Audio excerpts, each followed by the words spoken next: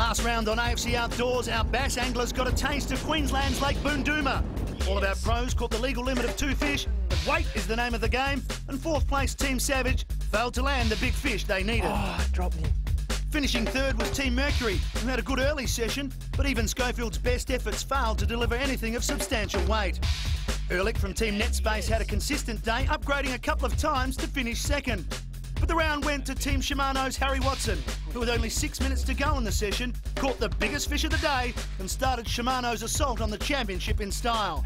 Will Shimano keep top spot after this round at Lake Lenthalls, or will the other teams close the gap? You're watching the Australian Fishing Championships.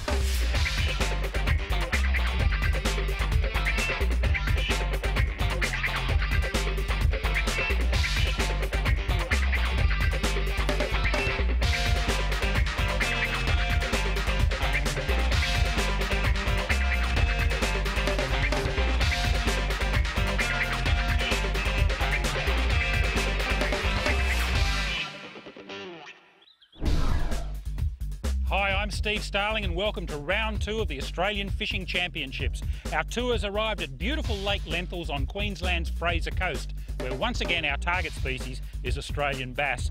With only one round under the belts of our anglers, it's really too early for a breakaway lead to have opened up, but Team Shimano's Harry Watson and Chris Wright have taken a 4-point lead over Team Netspace. Not a bad performance by Team Mercury last round to take third spot, and the boys from Team Savage will be hoping for a good result today to propel them up the leaderboard.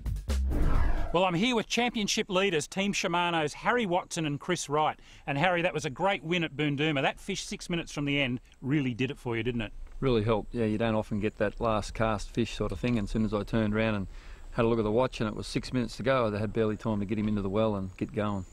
So yeah, that gives you a little bit of confidence, yeah. And Chris Wright, winning seems to be in your blood, mate. You haven't even put a lure in the water yet and you're on the winning team. Well, you've got to choose your partners wisely for these sort of competitions, Steve, and I reckon I've got the gun here, so it's going to help me a lot. Well, Chris, we'll see you in action next round catching bream on the Gold Coast, but today it's bass, so good luck, Harry, and let's have a quick look around the arena. The second of our 4 bass arenas is Lake Lenthalls in southeastern Queensland. It's situated not far inland from the Fraser Coast, just half an hour's drive north of the city of Maryborough. Lenthalls is a pretty little lake, characterised by relatively narrow, twisting arms and many sheltered bays carpeted in luxuriant water lilies and studded with snags. The lake's been well stocked with bass, and there are also reportedly a few golden perch, Saratoga and even the odd barramundi swimming in these placid, tannin-stained waters. Lenthalls is renowned for its spectacular surface fishing for bass.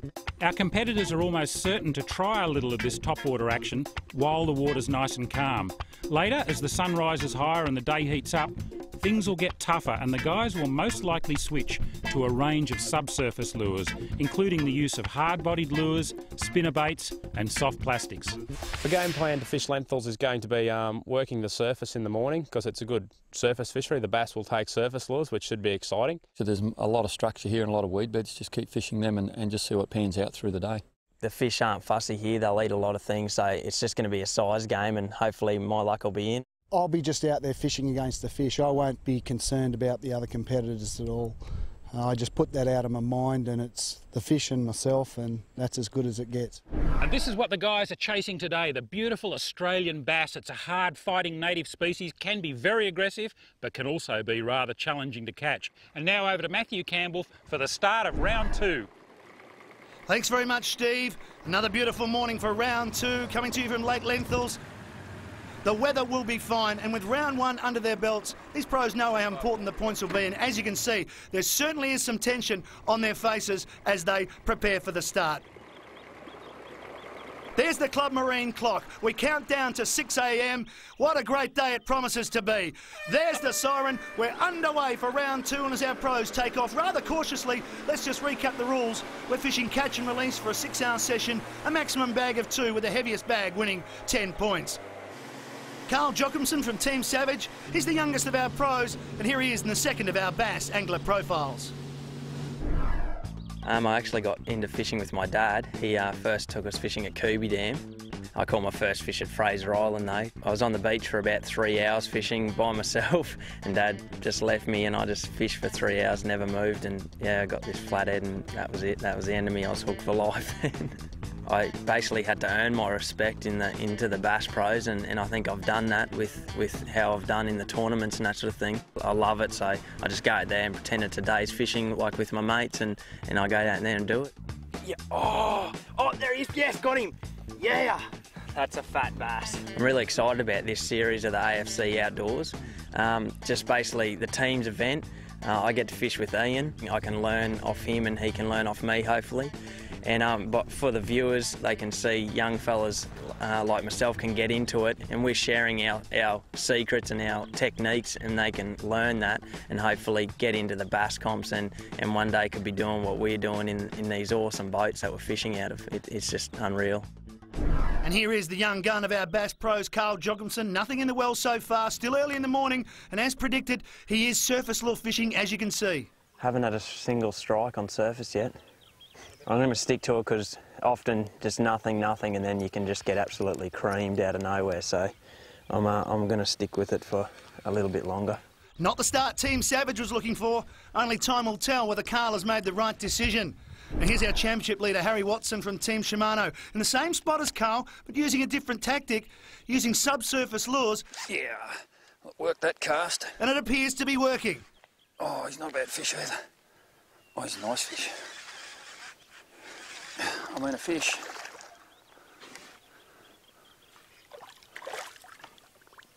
And there's number one. He's not big. He may not be big to Harry, but it's a start. One in the well after 45 minutes. Coming up, the tactics and techniques of our pros are tested on the Australian Fishing Championships. Welcome back to AFC Outdoors. This is Team Mercury's John Schofield. Now, he's fly fishing. Now, this is a technique that he's renowned for. As you can see, just stripping the fly, short, sharp, jerky retrieves, and this always seems to pay dividends for him. There he is. It's not big, but he's a fish. This will be number one for Team Mercury. A very confident John Schofield, in control, just poles it into the boat. That's number one. Now, this is the first time we've seen Jason Ehlrich from Team Netspace. Already one fish in the well, and look at the weeds. Snags are a real problem here. He has to be very careful. He's coming a little bit there. Each time I'll just take the line back up. Slowly making a bit of headway with him. It's easy does it here for Jason as he slowly guides the fish out of the weeds. He's still attached. He's still on, he's coming. Here he is. Nice fish. All the hard work's been done. Now it's just a question of popping the fish into the net. Very impressive skills from Jason Ehlrich. That's what we want. Yes, that's what we want. Whoo-hoo. Yes. Now that's what I want. That's a nice bass. And that's a great start for Team Netspace. 2 fish already in the well. So we take a look at a replay of the first fish. Look at the weeds all over that bass. Great skills to negotiate it through the structure, and that was just before 7 o'clock. 2 good-looking fish for Jason Ehlrich. Back with John Schofield from Team Mercury. We saw him fly fishing before. It was successful for his first fish, but he's changed his rig, now using a bait casting outfit. 2 hours into the competition, and it's paid off once again. And look at the load through that rod. He's having to work very hard here. This one's a better one.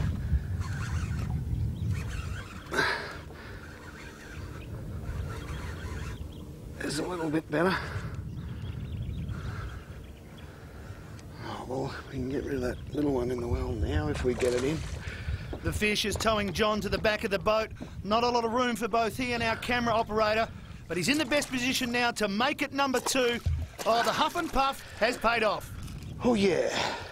That's 2 different rigs and 2 in the well for Team Mercury and John Schofield. Not exactly what we're after, but we're getting there. We're getting there, and that's the main thing. We're back now with Team Savage's Carl Jocumsen. And like John, he too has gone for a change of rig. Before he was surface luring, now with a bait casting outfit in and around the weeds. Yeah, got him. Yes. Yes. Yes. Oh, geez, he had some go for a little fish. Haul him aboard. That's 2. 2 fish. Let's take a look at Carl's first fish from earlier on. Once again, he just poles it into the boat, and the change of tactic working for Carl. 2 good-looking fish, and after a slow start, things are looking up for Team Savage. Back to Team Shimano's Harry Watson. He's got 1 fish in the well, and we're halfway through today's session. I'm casting this small jackal into the weed beds and sort of hopping it back and letting it sink a little bit more every time so that it's following the slope of the weed bed down. And what's happening is I think these fish are sitting a little bit deeper and they can hear that lure going rattle, rattle, rattle and vibration, and because it's sinking down in front of them they think it's a bait fish that's wounded, so they're actually taking this lure as it's falling, swimming down. A great description there from Harry, using a lipless crankbait, and it could well be the day of the jackal. He's only tiny too, I think. He's a fish. I think he's big enough to net, but I don't think he's much. If he lands this one, it'll be 2, and all upgrades from here on in for Team Shimano. Oh, he's bigger than our one in there. That's better. That'll do us. That's great stuff from Team Shimano's Harry Watson. Coming up on AFC Outdoors. Oh! Oh, that hurt. All the action continues. That's the one I wanted! Welcome back to AFC Outdoors. All our pros have their limit. This is Harry Watson, who we saw just before the break get his 2nd fish, now with plenty of time to upgrade. And another fish. Oh, yeah. Whoa, baby. This is the one. Man, is this technique working? Whew. They're just taking this lure. Whoa, whoa, whoa, whoa, whoa, whoa. Oh, this is the fish we really want. Hope this bloke doesn't come off. This is a nice fish, I think. Either that or he's a small one with the turbo going. Might have had his red ball this morning, I think, this bloke. Come on, big fella. Oh, he's a good fish. He's a nice fish. He's one of the ones we want. We want 2 like this fella, though. Oh, go in there and don't fall out. Oh, man, look at that fish. Whew. That's a fish for in here. That's what we wanted. An absolutely beautiful fish for Harry Watson and Team Shimano. And we're back with Team Savage's Carl Jocumsen. Yep, mine again. Yes. Yes. Holy sense, swim straight out. Please hold. Come on, baby. That's a better bass. That's an upgrader. Oh, slammed it out of them logs. Whew. Right next to the logs. Yes. Yes. Whew. Got rid of that little one. There you go. That's a better lentils bass. No question about that. Things are really looking up for Team Savage's Carl Jocumsen. We return now to John Schofield. 2 fish in the well. He's looking for an upgrade. We've seen him use a couple of different rigs today, now using a spin tackle, so he's gone for rig number 3. Still plenty of time for a big upgrade, and he's on.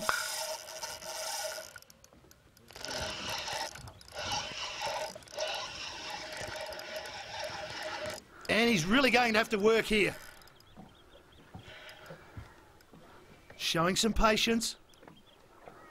Steely look of John Schofield. Look at the load on that rod.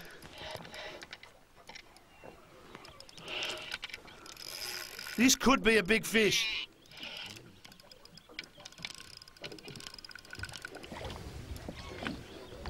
Not the first time today we've seen him use all of the boat. Desperate to land this fish.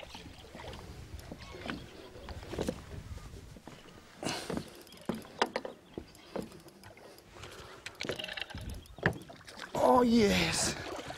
Oh, yes. He was around the tree. I thought I'd lost him. Oh, yes. Oh! Oh, that hurt. That hurt.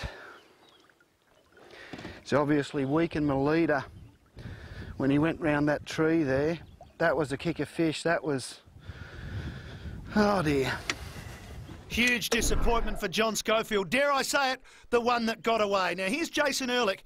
We saw him earlier pull 2 fish out of the weeds. It's been almost 3 hours since he had some success. He's changed locations and he needs something to happen, and it has. There we go.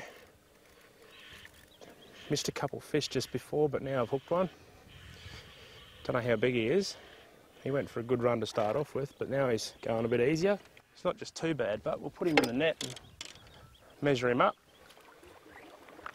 He's an upgrader, all right. All he needs to do is slide this one into the net, and it'll be his first upgrade. Yes. Yes, yes, yes. This isn't a long fish, but geez, he's fat and thick, and I can just feel the weight in him. He's so thick across the shoulders. A good upgrade for Jason Ehrlich. Now it's over to Steve Starling for an update on John Schofield. We're well into the event now, and Johnny Schofield from Team Mercury has been sitting in this one spot for well over an hour. He's been getting hits, catching the odd small fish, and he lost an absolute thumper a little while ago. He believes it might have been one of the biggest bass he's ever seen in Lake Lenthalls. It could cost him the day's round, but he's still hanging in here, and he's still persisting like a real champion. He is a real pro, John Schofield, but it's our young gun, Carl Jocumsen, who continues to impress. That's a good fish. Oh. Come out. He's come out of the logs now. I've got him out. Oh, he's going. Just going to back my drag off a bit now. Oh, yes, nice bass. That's going to be an upgrader. Ah, get off there. Yes! Yeah! Yes! That's a good fish. Team Savage's Carl Jocumsen really setting the pace here on Lake Lenthalls. Now we're back with John Schofield. He's on, looking for that upgrade. We heard from Steve Starling how patient he's been, and it looks like he's on for another big fish. Just half an hour to go. And as we saw in round 1, how important this last half an hour is. Harry Watson won the competition in the last 6 minutes. It's very hard to know which one of our pros is in front at the moment. All of them have been upgrading well, so this could be very important in the context of today's competition. And once again, John is having to work pretty hard to land this bass.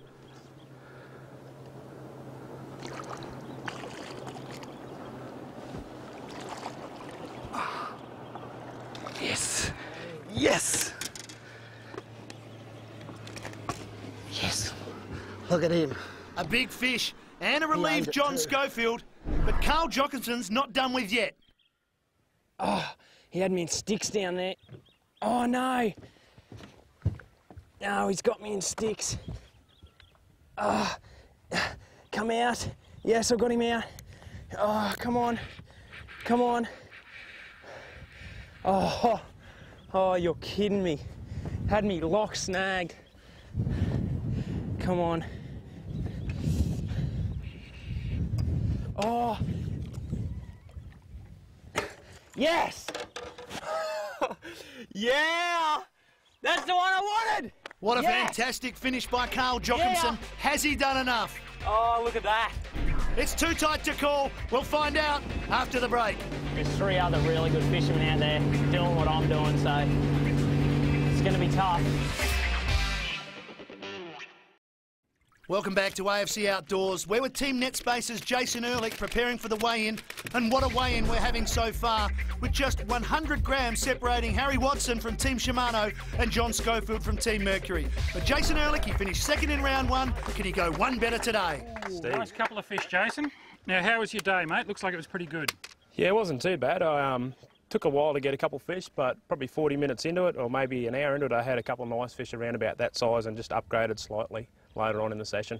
Well, they're 2 very handsome fish. Let's whack them on there and see what they go. And it's 2.57 kilos. Well done. Jason Ehrlich, the new leader, but Carl Jocumsen, who finished 4th in round 1, looking for a reversal of fortune. Good on you, Carl. Now, you went way up the back today. You were nowhere near the rest of the teams. How did you go? I had an unbelievable day. Yeah, I caught about 25, 30 fish. I just had one of the best sessions ever. It's great.